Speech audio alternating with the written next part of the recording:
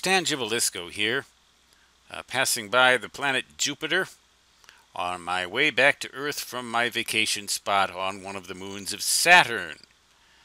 I'll be home shortly because this is a high-speed spaceship, but it uses a lot of components like this in its electronics repertoire of circuitry. An opto-isolator.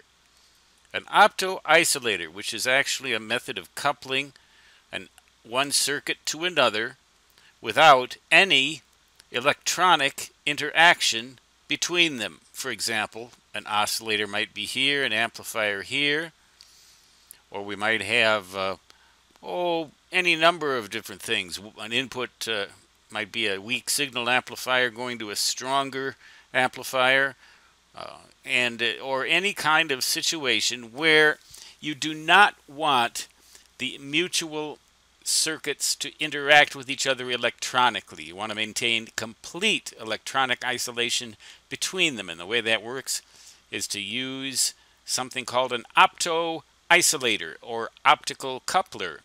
The input goes to a light-emitting diode or infrared-emitting diode. The infrared or visible light passes through a clear barrier to a photodiode or photosensitive diode, which is biased in such a way as to create another electronic signal here, which can then go to the next amplifier.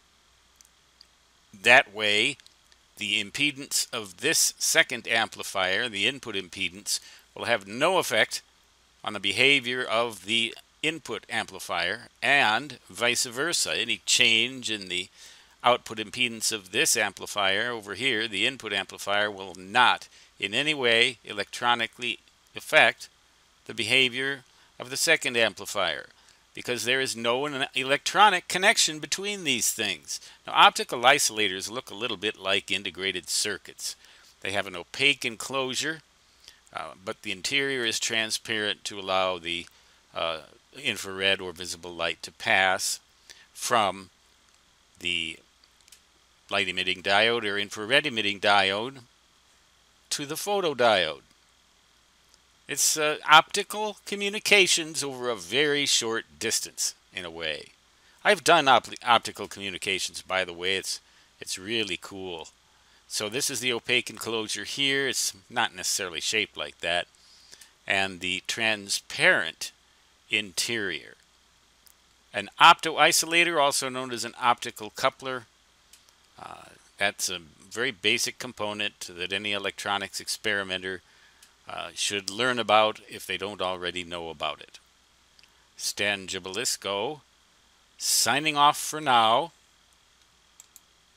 Still moving along by Jupiter. Until next time, so long.